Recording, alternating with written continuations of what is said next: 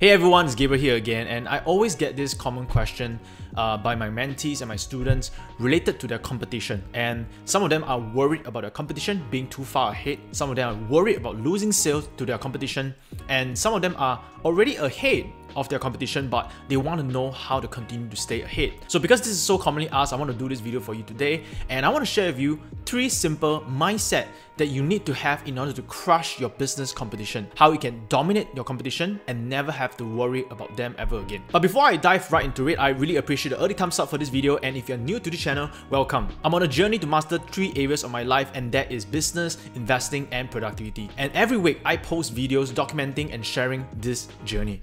I review marketing hacks that I've used to build 7 to 8 figure businesses online, what I'm currently investing in, and productivity hacks to do more with less. So if you're into any of that stuff, please consider subscribing to my channel. So a little backstory of why I decided to do this video today. I have a digital marketing mentoring and coaching program where I coach people about YouTube ads and Facebook ads on how they can generate leads online. I coach a lot of business owners and service professionals and help them to double or even triple their sales within a short period of time. Now, it's not a magic pill. You need to have a good offer, a good product in order for marketing to work. But I'm personally very proud of this program because we've created amazing results. And what's more amazing is that there are students who are complete beginners, which means that they have never had experience creating any ads, they never created a sales funnel or even any website before. Some of them don't even use Facebook for their own personal use. Yet, we were able to coach these people to create their ads and their funnels, and they are now generating leads online on autopilot. But as much as I'm teaching them about ads and funnels, I realized that one of the biggest challenges I constantly face is some of their mindset. Because as a coach, a lot of times it's not just about teaching them what they need to do, that's the skill set. I believe that mindset is actually more important than your skill set. Your mindset is like the lead. If your mindset is limited, it doesn't matter what you know or how good you are in your skill set, your results will be limited by your mindset. So over time, as I'm coaching them, I realized that I'm not just coaching them on skill set, I have to coach them on their mindset. Especially, I have to call them out or catch them whenever they have a disempowering belief system that is holding them back. And so, I realized that those mentees of mine who are doing well and some mentees of mine who are still struggling have a big difference in how they think. So I want to cover 3 simple mindsets right now, and the first mindset you need to have to dominate your competition is to have an abundance mindset. You need to think bigger, you need to play bigger. Now, to give you an example, I'm not going to name any names because I want to talk about the subject and not the person. And I love this student of mine, and that's the reason why I corrected this person, and we are on the same page right now. But what happened was this.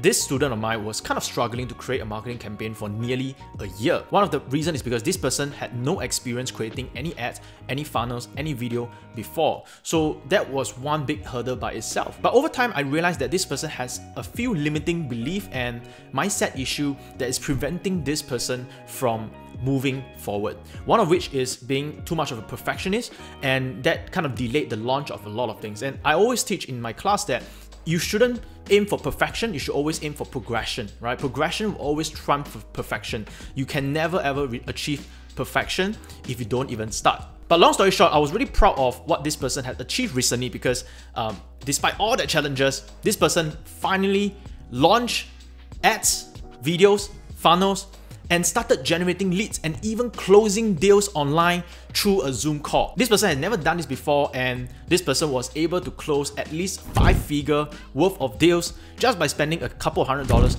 on Facebook ads. And did I forget to mention that this person is in MLM?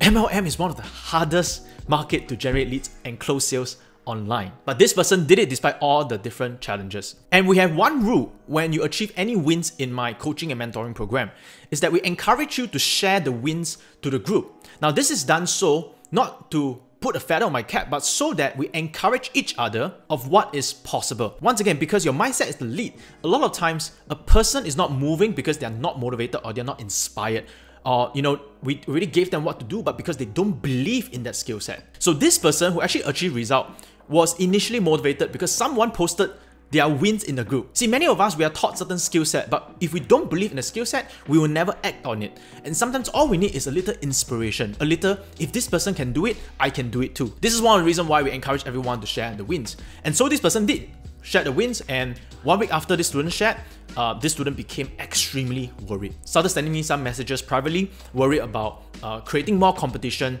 worried about people copying, worried about all this stuff if this person were to share his or her wins. And what's really strange is that this kind of behavior is usually very common with people who are generally struggling or not doing very well or at the level that they want to be. And what was really interesting is that just a few days before, I had another student, his name is CK, I've asked him for permission to share this openly, and he had a completely different mindset. He's a real estate agent and he's doing pretty well. And all along, he has always been very open to sharing results without fear of competition, without the fear of other agents copying him or creating competition for himself. And in fact, just a few days ago, he did an online training to about 120 real estate agents, or maybe more than that.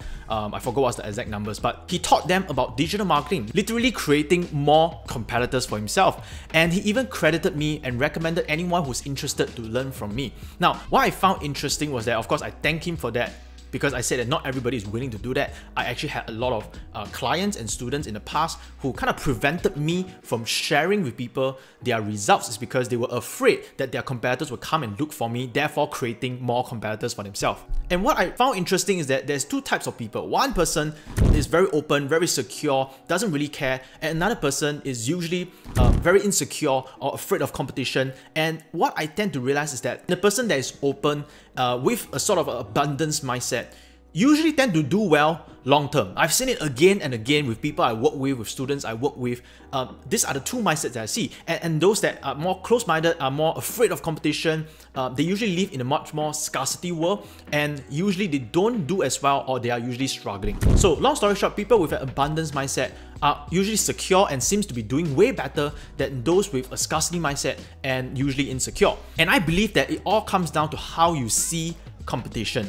People who live in a scarcity world tend to see competition as a bad thing, but people who live in an abundance world tend to see competition as a good thing. In fact, I love competitors because I feel that my competitors are also helping me to educate the market. Yes, I may be the only one in a small market, but because it's a small market, it's hard to grow. Like for example, in Asia, digital marketing adoption is still rather slow. And so when I try to pitch to a traditional business and I try to educate this person, why they need to go online, a lot of times they are still resistant to the change. And it's so hard for me, just one person, to educate the entire market. But what if I have 100 competitors educating the market at the same time?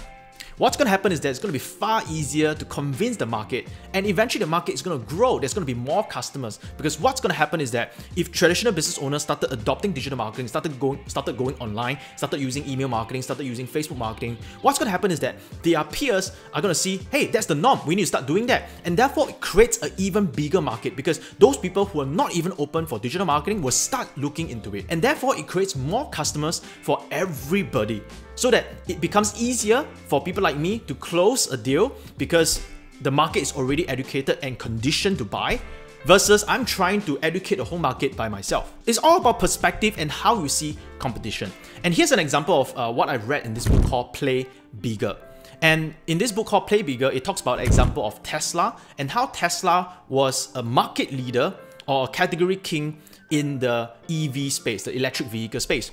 But the problem with Tesla was that EV was too small. The adoption rate was still very small, and because of that, they weren't able to reach a certain scale. And what Tesla is trying to do is that when they reach scale, they can reduce the cost of their vehicle and therefore making them more profitable. So they were not profitable, they were making losses because of the high cost, and in order for them to lower the cost, to increase their profit margin, is to scale the business. But they were not able to scale it because of a small market. So what Tesla did was very unconventional. Elon Musk announced in 2014 that they will openly share their patent. You gotta understand that in the business world, patent is sacred. It is your weapon to keep your enemies at bay. It's a weapon to win your competition. But what Tesla did, or what Elon Musk did, was that they wanted more competition. They legally released their patent for every car company to use. And what they were trying to do was they were betting on the fact that more automobiles company will start creating EV vehicles, and because of that, the entire market space will be bigger. And so even though they created competition for themselves, they will still be a market leader of an expanding market. So even if they take majority of the market, they are still growing despite having more competitors. When I first heard about this story, it blew me away because this is not how most people would think. But once again, I want to encourage you guys that the market is big enough for everyone. We no longer live in a world where we are just fighting along local businesses with limited customers. We live in an open online world today where customers are everywhere. Unless you're planning to be the next Apple or Facebook, someone gaining a customer also doesn't mean that you lose a customer, because you probably won't even reach that customer in the first place because the market is that big. So start thinking bigger and start playing bigger. So that's the first mindset. And the second mindset is to stop focusing on your competitors. Focus on your customers. And that was what I told my student. I was sharing that if you are thinking about your competitors right now, it means that you're taking away time from thinking and focusing about your customers. You see, if you're focusing on your customers, you have no time to think about your competitors. But if you're thinking about your competitors, it means that you're no longer thinking about your customers, because we only can focus on one thing at a time. Here's an example of a wonderful interview with Apple CEO Tim Cook with the recent iOS 14 update, 14.5 update, where they had this whole privacy update where they disallowed certain apps from tracking, and that really affected Facebook's ad revenue. Facebook is now not able to track certain behaviors because of this new policy. So there was a big whole saga going on. You know, Facebook was trying to fight Apple. I believe that if you guys are in marketing, you probably heard of that. So the interviewer asked Tim Cook, what do you think about Facebook challenges right now because of your new policy on privacy that is affecting their business? And guess what he replied? Tim Cook actually said he doesn't know because he doesn't think about Facebook. Apple is only constantly thinking about their customers and how they can constantly serve their customer better. When I heard that, I knew immediately why Apple is the largest and the most valuable company in the world right now. They are not even thinking about Facebook, even though Facebook is constantly talking about Apple. So if you are focusing on your competitors, you are taking your eyes off your customers. In my business, a few of my students are afraid their competitors will copy their funnels, their ads, and I always tell them that I'm never afraid. You know, there are a lot of people who have copied me, there are a lot of people who have copied my funnels, my ads, even the style, even the copywriting, some of them even copy and paste. It can get annoying, but again, my focus is on them, my focus is on the customer. My focus is on my students and helping them to get the results that they want. And if I can help them to get the results they want, they will be happy and they may buy from me again and they may spread the word for me. This is something that your competitors cannot copy. They can copy the surface level stuff. They can copy my copywriting word for word, but they cannot copy my results that I'm generating for my clients. They cannot copy the experience that my clients and my coaching students are going through, because I know my customers well and I'm able to give my customer so much more value in terms of better experience, better results, and they are spreading the words for me. And once again, this is something your competitors cannot copy. So yes, they can copy you, they can get some sales here and there, but are they really serving their customers? Are they really giving their customers the best experience? Because at the end of the day, I do have people that jump from other agencies to my agencies because the other agencies who copied me couldn't deliver the results for them. So yes, I may lose some sales short term, but if I constantly focus on my customers and build a great experience for them, I will still win long term. And if you keep doing that, you're already a few steps ahead because your competitors need time to get results for their customers or clients in order to catch up to you. But the moment you take your eyes off your customers and start to look behind, you slow down for them to catch up. That's dumb. And so this leads me to number 3. Constantly innovate based on your customers' feedback. Again, focusing on your customer, you will get feedback. And this is something that your competitors do not have. They do not have the data that you are collecting from your customers and they cannot copy it. So as you focus on your customers, you gain more feedback. Start by asking the right questions. A lot of times, you're not giving your customers what they really want. It's because you're not even asking. So here are some questions that you can ask your customers. So the first question is, why did you buy from me? Now you can do different variation of this question. Why do you sign up for my stuff? Why do you come to me? It is the same thing. Now the reason why this question is so important is because most people make the mistakes of asking why they don't buy or why they don't sign up or why aren't you buying. But the truth is that some people who are not going to buy will never buy no matter what. So you want to focus on those who are buying. Don't focus on what you did wrong, focus on what you did right, and then do more of that. And this was a true story. There was a time where, people are not buying and I'm constantly sending emails to people who didn't buy my stuff and asking them, why didn't they buy? Why didn't they buy? I know that there are some value to that, but the moment I started to switch my focus to those who are buying and started asking them, why did you buy? And I started to do more of what I did right, my sales went up. But when I was focusing on why people didn't buy, I wasn't able to increase my sales at all. So Focusing on the right thing to ask is important. The first question is, why do you buy from me? The second question is, how can I better serve you? It's a simple question. All you gotta do is ask. And after years of asking this question, we now have an offer for our agency that is irresistible to our audience. Again, your competitors cannot copy this because they don't have the data that you have. They may try to copy, but they won't understand why. And if they don't understand why, they can never replicate the results. And question number 3 is, what do you want to see more of? And what do you want to see less of? Again, these are questions to ask to people who are buying from you.